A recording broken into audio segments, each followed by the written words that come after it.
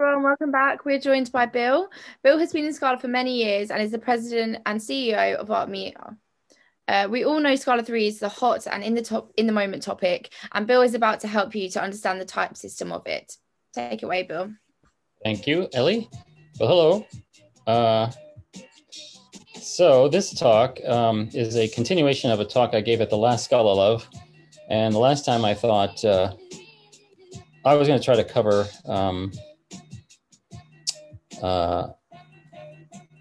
most of the type system, but it just was too big. And so I did a part one. I thought, well, I'll have a part two. Well, okay, as I fleshed out this part two, again, it was too big, so there'll have to be a part three. So what I'm going to cover today is just these three things. And two of them are new in Scala 3. Let me turn down the volume here. Two are new in Scala 3, polymorphic function types and type lambdas. And a higher kind of types was in Scala 2 for a very long time. It's been there. And it's been something that I often, for a long time, have struggled with. It was hard to kind of really understand it deeply. And so what I'm going to try to do is sort of give you insight into that today. So, so I'm going to start by looking at some research languages, programming languages, because type lambdas kind of map to lambda calculus. And so I wanted to kind of talk about how that works. Lambda calculus is a very simple language. It just has three things in it: abstractions, which is what you're looking at there, lambda x dot x. And that's a lambda, what we call a lambda, like a function. And it is anonymous, doesn't have a name. And what the lambda means is I'm going to bind a variable. And it lambda names a variable. And then you have a dot, and then you have the body, which is like the body of the function. So you can apply, that's an application, that's another thing. The third thing is just a variable. So you can apply a function, like an abstraction. And the way that works is, like, let's say we want to put 42 in there for x. We kind of can erase the lambda, the x, and the dot. And then everywhere x appears on the right-hand side, we put 42 there. So what that top lambda expression is the identity function. Whatever you put in, you get out. And that's it. That's all that there is to lambda calculus. It's really, really teeny tiny. But it was invented in the 1930s, to try and talk about, like, when they were trying to figure out what is computable by people, because in those days they didn't have computers lying around other than human ones. And so, the belief is that anything that's computable sequentially can be computed in lambda calculus. So what you do is you encode things. So like the next two lines there, lambda t dot lambda f dot t, is one way to encode a Boolean true. And then lambda t dot lambda f dot f, that's how you can encode Boolean false. And so those are lambda abstractions themselves. And the way, like, that one would work is you plug a value in for t, and then you plug a value in for f, and then what it's going to do is return the first one. On the other one, you plug in the same two values, and it'll return the second one. And then you can encode if then else. You can encode natural numbers, and basically pretty much compute anything. That's the idea. So the one thing you can do with lambda calculus, though, is, like, I can make an if then else encoded in a function. Oh, and by the way, the only thing that there can be are those lambdas. So the thing I plug in every time is another lambda. So it's always just lambdas. So what I can do is I can say these two, let's call them Boolean, these two possible things that I've decided are encoding Boolean. I'll call them, they're a type bool. And then I can put a requirement on a parameter that it has a certain type. And so that is to prevent things like if 42, then, I mean, that doesn't actually make sense. So you can write that in lambda calculus because there's no types. But when they added types to it, then I can say, well, I'm going to make my if then else. The condition one will have to give me a bool, right? And that's what it looks. It looks a little bit like it does in Scala, where you have a colon after the input parameter, and then there's a type. And then on the right-hand side of the dot, there's no types. It just sort of can infer the result type from that, just like Scala does. And the type of that lambda expression is an arrow type. So bool to bool, it takes a Boolean and it returns a Boolean, or it results in a Boolean after you evaluate it. So anyway, that's sort of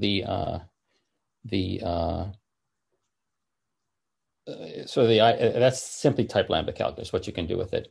So translating that to Scala, you can see that Scala works a lot like that. There's this thing called we don't usually call it a lambda. We didn't call it a lambda in the programming in Scala book because 12 years ago, Martin Odersky thought that was a little bit intimidating for Java people, because Java people were calling these closures. So we actually first originally started to call them closures, and then someone sort of said, well, closures are more general. So we settled on function literal.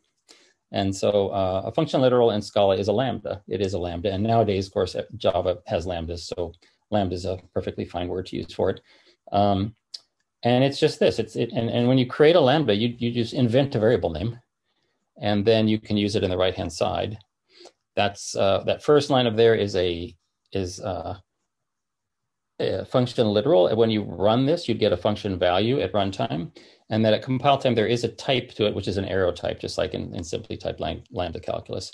One difference in Scala is you can have multiple parameters in functions in Scala, and you can't in simply type lambda calculus. The way you do multiple functions, going back to that, is you just have like lambda t, lambda f. That's actually, you could think of that as a function that takes two things. So it's curried.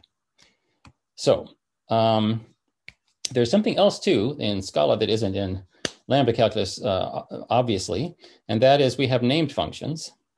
And so the way, like here I have an ID function, which is an identifier function for Booleans that takes a Boolean and returns it, right? So the way you can sort of map that back to lambda calculus is this thing called a record. So I can encode different things in lambda calculus. So one of the things I could do is say, well, let's make a list. And then I could say, okay, if the list is a list of characters that are valid identifier characters, let's call that type identifier. So what a record is a function, because everything in lambda calculus is a function.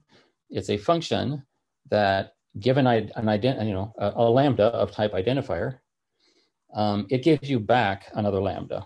And so it gives you back a member of that record. And what Scala does is it adds a name to the record, which we call the class name or trait name, which makes it a nominal type, different from a structural type. But the basic idea of that is, after they check the names, they just look at the structure to make sure the structure is correct. And that kind of maps back to lambda calculus. So the last thing that we have, so in Scala, we have these two different things. We have named functions and anonymous functions. And anonymous functions are lambdas. Named functions are not. They're methods. And so sometimes we have a method and we want to pass it around as a value. And when we need that, we do ADA expansion. So what ADA expansion is really a wrapping kind of operation. I take the method and I wrap it in a function value that just forwards the parameters to the method and then returns the result of the method, of calling the method. And so that looks like this in Scala. I can take, a variable. I can initialize a variable of type Boolean to Boolean with a method whose signature matches that. The method doesn't really have a type. It has, they say method type, but really in the compiler, they kind of talk about method types, but I kind of think of them more as signatures. They're not really types. And that a term cannot be of a method type. A term has to be of a lambda type if it's going to be a function. I'll explain what terms are in a bit, but this is, for example, what it would look like at runtime, that bit of code I just showed you, the ADA expansion code. So first, up here in the right-hand corner is the singleton object for obj. I said object obj. That gives me one and only one object whose class is called object $sign in the bytecodes. So it's an instance of that class. And it has a method on it called ID that looks like that. So that's where that lives. Then the ADA expansion that happened automatically by the compiler is wrapping that in this other object, which shows up as a gray circle down here to the left. And F refers to that guy. So F refers to this lower left circle, and that closes over the object and kind of remembers where that is. That one's it's type Boolean, rocket Boolean. That's the type I need, which is a syntax trigger for function one Boolean, comma Boolean, right? And it has an apply method. So it has another method on it because everything on the JVM has to be a member of a class, every method. So that's what happens to the, I mean, that's how we do lambdas in Scala is we actually use another record. And one of the members is named apply. And it's a function that takes parameters and returns that thing. So that's Ada expansion. And I'm going to end this talk with Ada expansion, which I think gives you an insight into Ada expansion at the type level, which I think can help people understand hierarchy types, which are hard to understand. So that's Ada expansion. Okay, so far so good. So one thing about simply type lambda calculus is I kind of have to do a lot of verbosity because, let me back up to this one. If I go here, this lambda x colon bool x dot x at the very bottom left corner there, that is a function that takes a Boolean and returns it. That's the identity function for Booleans, and I can only use it for Booleans. What if I want one for natural numbers? Well, I have to write it again. Lambda x dot nat dot x. What if I want one for string? Lambda x dot string dot x, right? That's tedious. So this other language that built on top of simply typed lambda calculus called System F adds abstraction over types. So I can say capital X is a type. Lowercase x is a term. It's sort of a reference to a, well, it's not a reference, but it can be substituted with a lambda. Whereas capital X has to be substituted with a type, right? So this said, given a, you kind of think of this as given a type dot, given a value of that type, which is a lambda of that type, little x colon big X dot, the body is going to be X. So it's going to be this type. The way they say it is for all X, this will give you a function from X to X. That's how they write it in System F. So oddly enough, how do you apply a type to one of these things is square brackets. So it's very similar to Scala again. So I can just take this whole lambda abstraction, I put it in parens to make it obvious what the square brackets were kind of being applied to. What that does is essentially you have to do the same kind of substitution. I can get rid of the lambda capital X dot, and then everywhere in that expression that there was a capital X, I just substitute bool for it. And I end up with this guy, which has type bool to bool again. So that's System F. And that's shows up in languages like generics in Java or parametric polymorphism type parameters in Scala and whatnot in mainstream languages. But that's where it kind of came from in the research community. So here's an example in Scala where I made a generic identifier function or method. ID of X, X colon, ID of big X, where big X, the purple one, is a type. Maybe it's Boolean, string, whatever. Then I have a variable, sort of a term named X that has type big X, and it's going to just, the body is return what's passed in. So in Scala 3, so let me back up a second. In Scala 2, I could Ada expand this. So I could turn this into a function value. But every time I Ada expand this in Scala 2, it always picks an X. So I can Ada expand it into a function from Boolean to Boolean, or I could Ada expand it into a function from string to string. So it always, at the point of Ada expansion, applied an X already. In Scala 3, there's something called polymorphic function types. This is new, where I kind of delayed applying X. And so it actually looks like this. This is a valid Scala thing. And I'm going to show it to you because it's kind of weird looking. Well, I'll show you the next page here. The next page is this guy. I can actually do this in Scala. And that's the type. It doesn't look, it's not a for all. I mean, this is a for all type. For all X, XX, but that's the type it looks like in Scala 3. It's not really syntax sugared, but here it is. This is the polymorphic function literal. in Scala 3. And I can apply it by just putting a variable, a type in there. Let's put a Boolean in, for example. I can say Boolean identity function equals this guy. And now I get back a Boolean to Boolean, just like we saw on the systemf slide. And so, this guy will return what you pass to him. If you pass true to him, he'll return that. If you pass false to him, he'll return that. But I could also apply it. I could say string identity function equals PFV, polymorphic function value of string. I'm applying a type, and I get back this kind of old-fashioned lambda in Scala.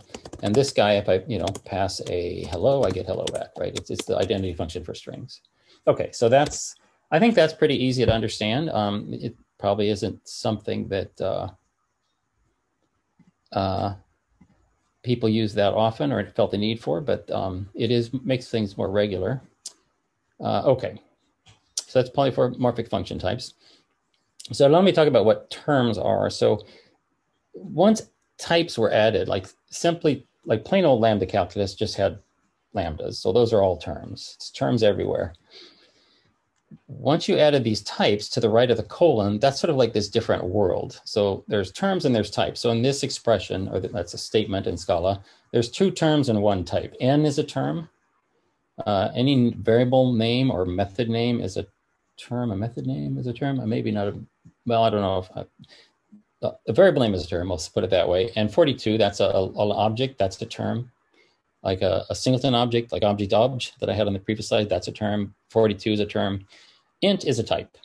So that's types classify terms. That's what they do.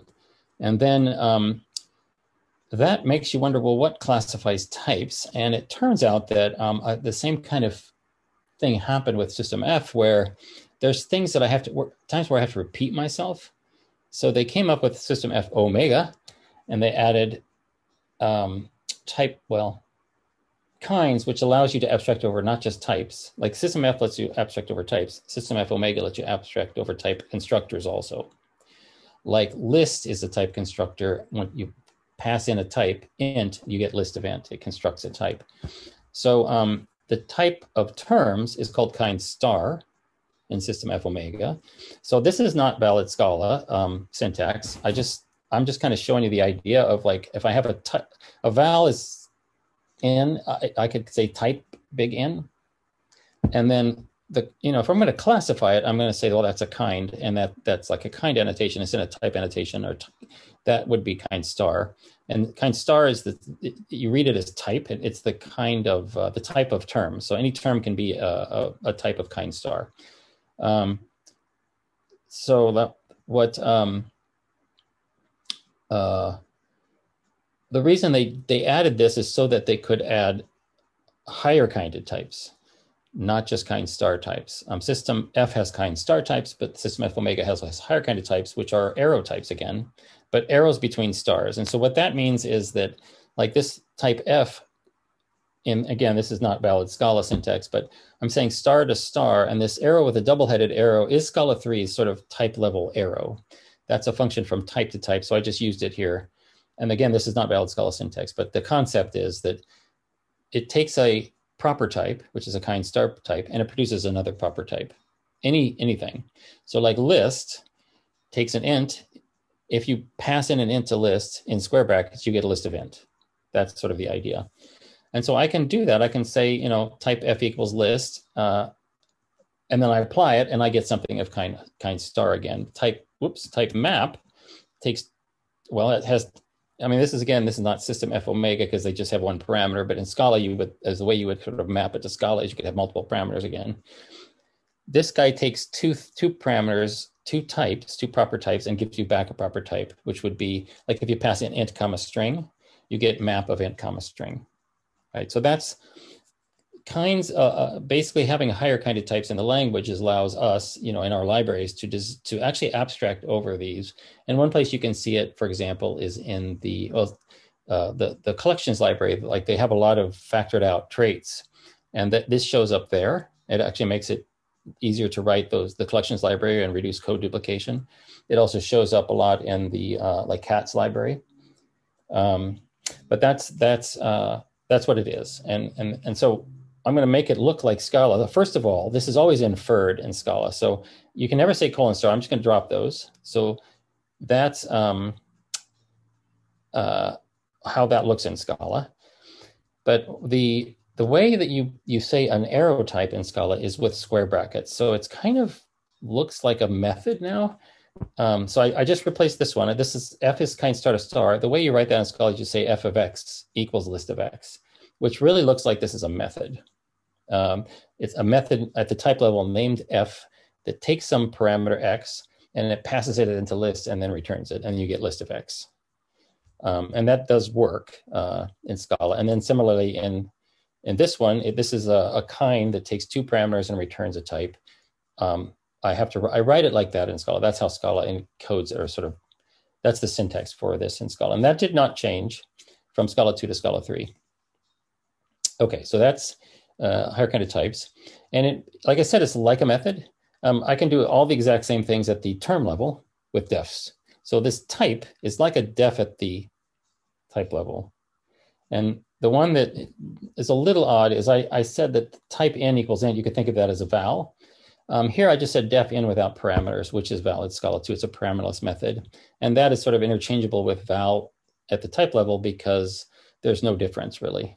There's no side effects.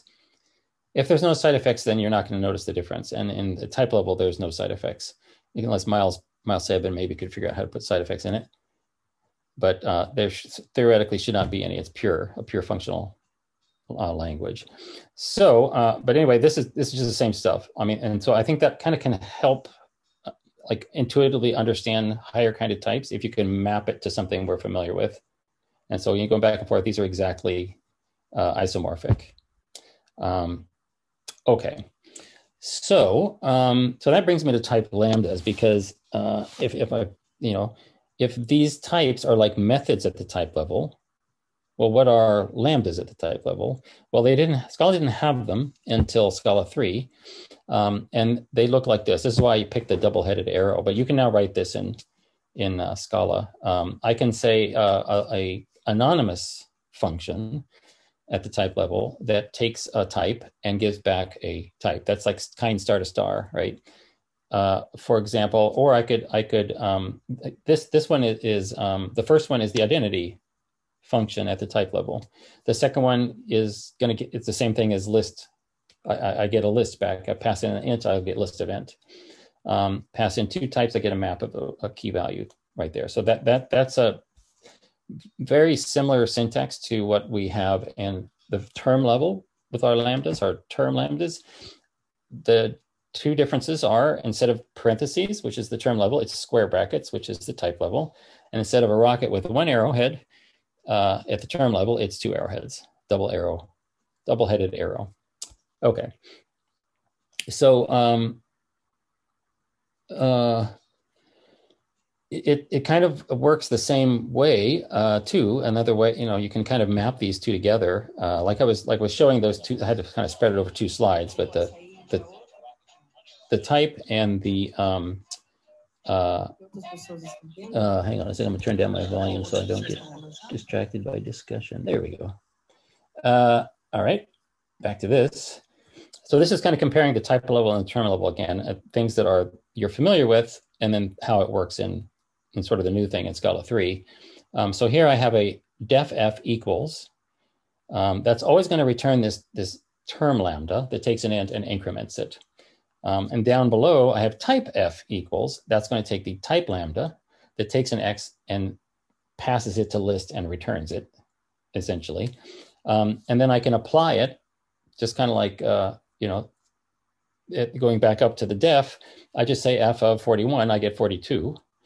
Down here, if I say f, at the bottom, I say f of int, big F of int, I get list of int. So that's how they work. They work, they're consistent with each other at the type level and the term level. And just to show you this in action. So I can say this. I just say, well, I can't say f of int because it thinks f is a term. So I have to say type, for example. I have to name a type, and now I'm at the type level. say f event, that, for example, is going to be an alias for list event because I called that type lambda. So anyway, I think all that is very consistent. So if you look at it that way, you can kind of understand sort of where these fit. But then I got to wondering because there is it's more complicated than that in that these type functions can have variance. They need to track variance, and they can also have bounds. So let me actually back up and I'll show you an example. This one, for example, type f of x, if I wanted to, I could actually put a variance in there. I could say plus like that. And that would enforce that the right-hand side has to be, this has to be covariant on the right-hand side. And they have to track that. So they do. The other thing I could do is I could put I could say this has to be a subtype of something, of fruit. And now, over here, I could have any type constructor that takes one parameter. As long as it's covariant, I can use it on the right-hand side, and I'll get that thing. But the x has to be a subtype of fruit. You can also have an upper bound. This is an upper bound. You can also have a lower bound. This is an upper bound. So I could also say, and it's a supertype of something. I don't know what x. Well, it can't be a supertype of itself. Well, it is a supertype of itself. I wonder if they let us say that because that actually is valid. And you can use f bound. So I could say f of x is a subtype of ordered of x and use x again if I want to. So it's really quite elaborate. And that's where I would get lost because there's subtype relationships between these things. And it was rather confusing, trying to figure out what the type lattice or the kind lattice was. So what I think makes it simpler, this is sort of the end of my talk. I'm trying to understand if it is possible to rewrite any kind of classification as a type lambda upper bound. So far, I haven't found a way that I can't. So an example here is I have a class EX, example, and it takes a type parameter T, which is of kind star to star, because I have to pass in something to it. So a list would work here, vector would work here, for example, because I also have this, after you evaluate that and you get list of string or something. Actually, no, it's not list of string. It's just list. That has to be a subtype of seek. So list of, the list that I get after I apply it, list of string has to be a subtype of seek a string, which it is. That is the same thing as saying I have a type, and it has no constraints on it other than an upper bound of a type lambda, where that takes an x and gives me back a seek of x. I think those two are equivalent in the sense of the same types will always compile and the same types will always not compile. So that you've got two ways to say the same thing. So that's one thing. I'm kind of asking that partially as a question. Can anybody come up with a way where that isn't true? So that's one thing. And then the other thing that always confused me about type lambdas was, how is list a type? Like we thought in the Scala 2 jargon, list is a higher kinded type. And it was, it just was very, it just didn't feel right to me. And so what I discovered kind of in the documentation of Scala 3, I think makes a lot more sense of how to think about things like list and map. Not that they're higher kinded types, because they're not types, but that they're like methods at the type level, like named methods, named functions, just like def ID is a named function at the term level, and then you can eta expand it to get a lambda, a function, an anonymous function. List, like class list or class X, is actually defining a named function, like a method that isn't a type. It's not a higher kind of type. It's just this thing. And when I apply it, like here, what I'm saying is class EX, when I make an instance of that, I have to pass in some type that is a subtype of this type lambda that takes a type and gives me back a seek of that thing, I can actually create a new X of lists because that list does fulfill that. That works fine in Scala 3.